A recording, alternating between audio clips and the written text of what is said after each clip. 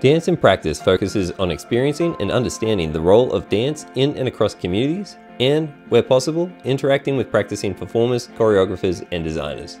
Dance in Practice is an applied subject consisting of 4 units that are completed over Year 11 and 12. The successful completion of all Dance in Practice units provides up to 4 core credits towards a student's QCE. Dance in Practice will only contribute to a student's ATAR calculation if they are studying 4 general subjects. In Dance in Practice, you will investigate topics such as dance performance, dance production, and dance literacies.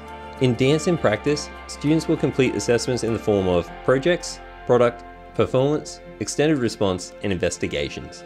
Assessment in Unit 1 and 2 are designed to provide exposure to the assessment styles used in Unit 3 and 4. To be successful in Dance in Practice, you need to have the ability to identify, interpret, demonstrate, organize, analyze, use language conventions, plan, create, and evaluate.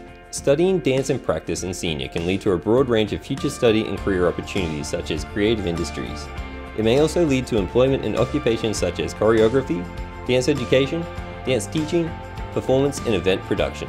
For more subject information, please visit the QCAA website at www.qcaa.qld.edu.au or arrange a time to meet with the Head of Department for the Arts.